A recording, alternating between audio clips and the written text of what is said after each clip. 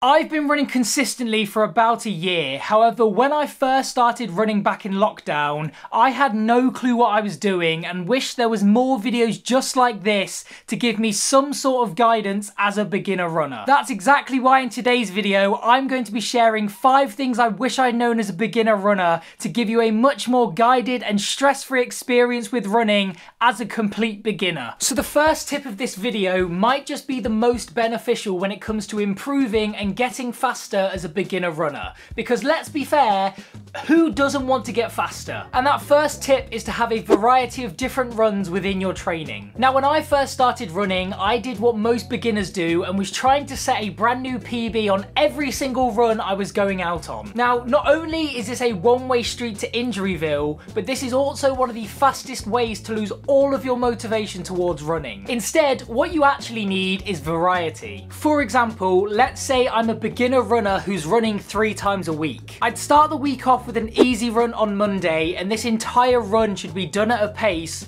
where I could hold a conversation with someone whilst running. And if you don't have anyone to talk to, literally just talk to yourself. I promise you it has the same benefit. Run number 2 would be done on a Wednesday, and this ideally would be a speed session. Now, as a beginner, terms like intervals and tempos can get a little bit confusing, so in short, a speed session is designed to help improve your top end speed. There are tons of beginner speed sessions online, so just pick one that you find interesting and give it a shot and see what happens. And then to end the week, we'd finish with a long run on Saturday. Now, I just want to make it very clear that there is no set distance for a run to be classed as a long run. If the furthest you've ever ran is 3k, then running something like a 6k or a 7k is going to be your equivalent of a long run, and that is completely fine. By structuring your week like this, you're going to have different sessions to try out and keep you motivated, and because each session targets a different part of your running, you're going to start seeing improvements so much faster than you think. Moving on to one of the hardest choices of a beginner's running journey: footwear. There are quite literally thousands of different shoes, all of which are tailored to different feet types, different sessions, different races.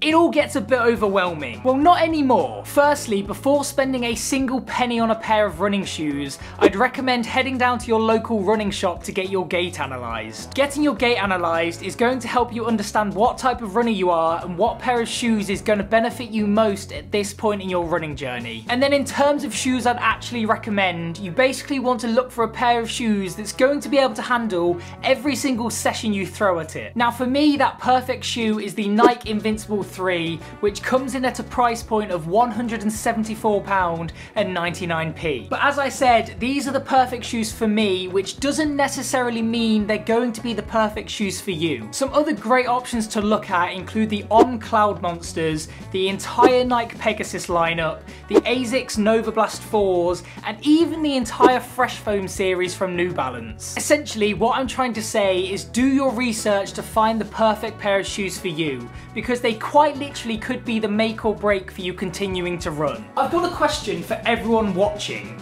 How many of you actually do a proper warm-up before every single one of your sessions? If you're a new runner, warm-ups are going to be essential for helping you get the most out of your runs and massively reduce the chance of you getting injured. In fact, scrap that, that goes for every single runner on this planet. Now, if you're stuck on what a warm-up should include, remember the term RAMP. Raise, activate, mobilize, and potentiate. Raise is pretty self-explanatory. It's the stage where you want to raise your heart rate for the exercise you're about to undertake. And the easiest way to do this is just go on a very, very gentle jog. Activate is when you want to wake up all the essential muscles and joints that are required for actually running. So this will be things like our quads, our hamstrings, our calves, and our ankles. Then mobilize is when you want to get all of these key areas moving by doing things like squats, calf raises, heel kicks, and ankle circles. And then finally, potentiate is when you want to practice all of the explosive movements found within running,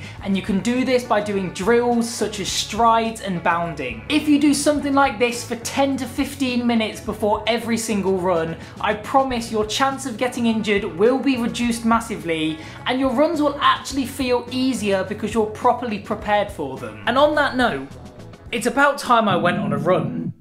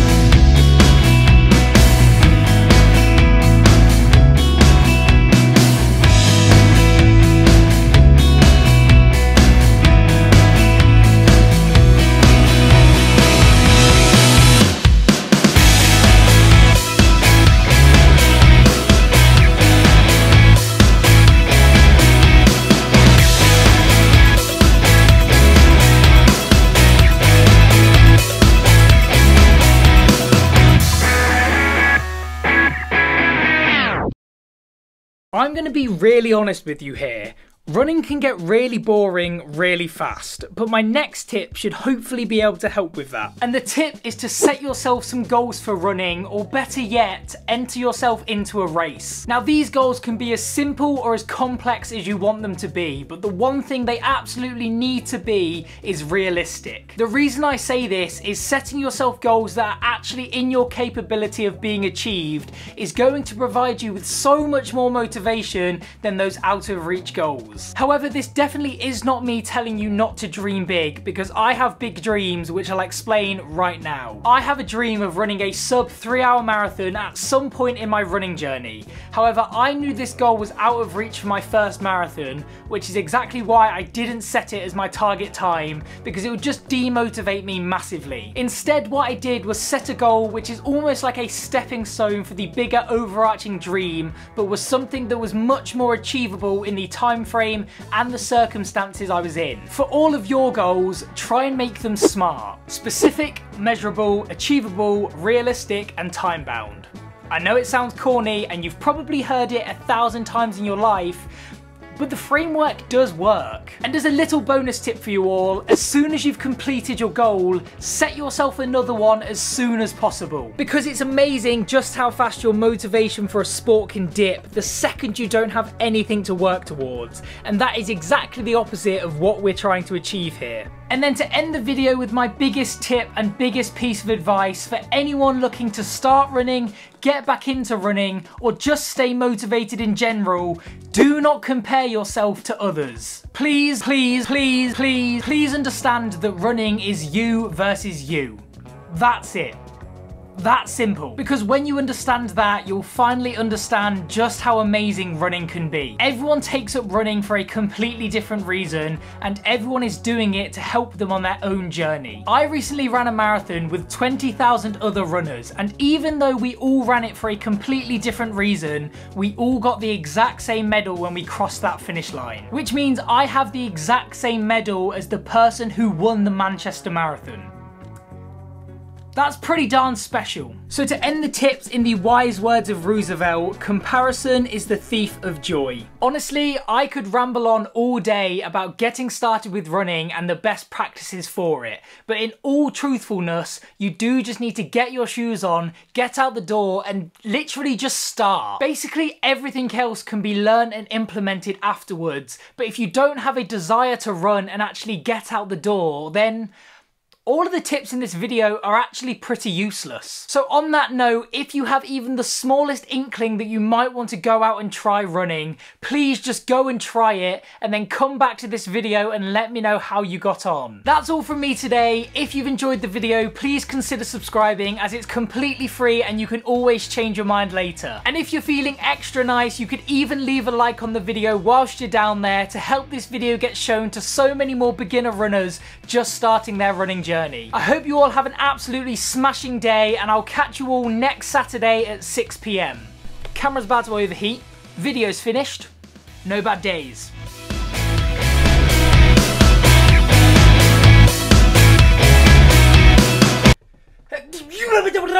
Oh, good sneeze.